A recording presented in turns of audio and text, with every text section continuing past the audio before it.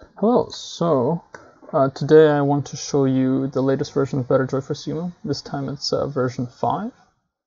It's quite exciting actually. So let's jump right in. To download, you just go on the GitHub page and you click on releases. And then you just download the appropriate architecture version. Once you have that downloaded, you should see, and unzipped, you should see something like this.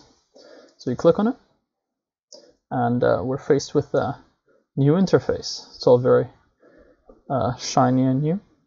And so the most exciting feature is actually the passive scanning, which you can see down here.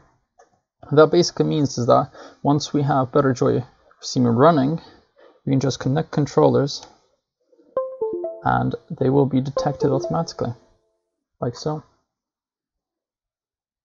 So I just plugged in my Pro controller and detected it right there. So now we have our Joy-Cons and I power them on. That's one Joy-Con. 2. That's a different Joy-Con. Perfect.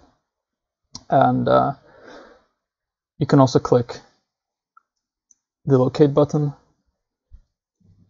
to vibrate, and the respective controller will vibrate.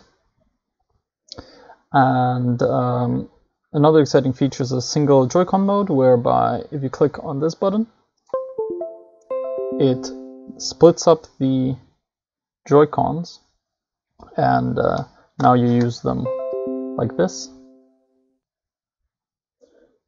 So this would become start and there, and basically, like, you use each Joy-Con as a single controller. So that's basically the new version. It's not that much on paper, but there's a lot of quality of life improvements here. And I hope you enjoy using it. Thank you very much.